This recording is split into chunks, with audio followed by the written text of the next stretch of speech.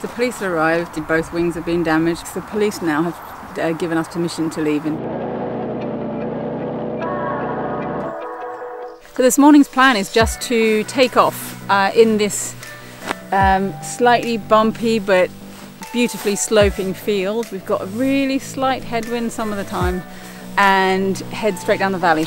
The idea was to lay out the wing and fly down the valley. We have to go back up there a bit to rejoin the place where we landed last night because the farm was not so happy about us being up there, and just was about to take off and it started to rain again. The joys of the Lake District. So what's just happened, Sacha?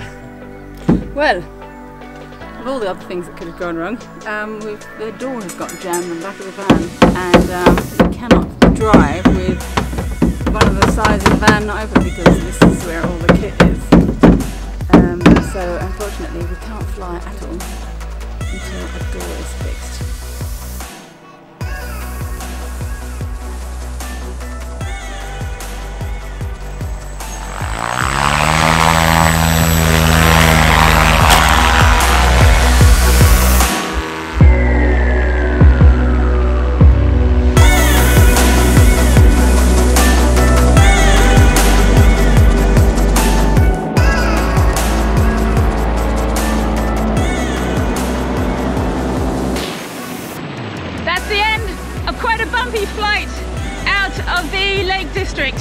Beautiful, stunning mountains behind.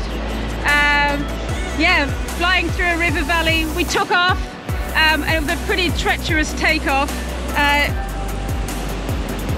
jumping over the odd rock and small river, but managed to do it. And yeah, feeling excited. Welcome, here we come.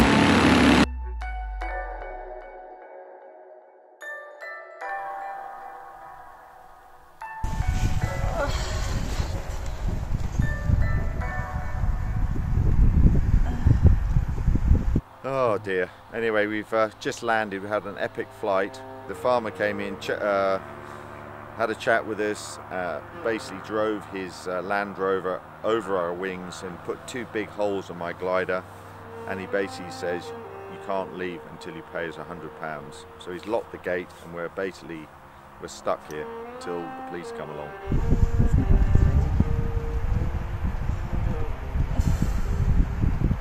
Pretty brutal move considering they're worth a few grand each, and I'm not sure if he realised what he was doing, but you can see where the tyres have stretched the fabric.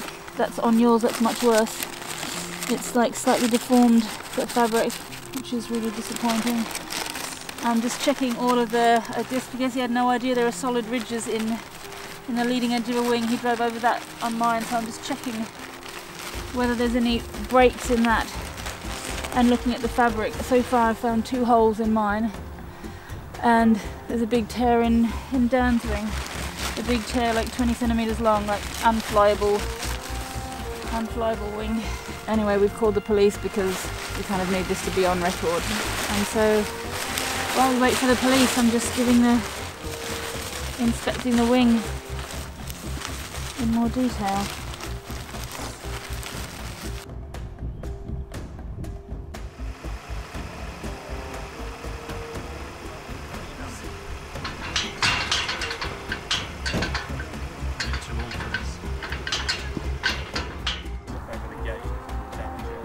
At least the police arrived, have seen that yes indeed both wings have been damaged by driving over them. Strange that.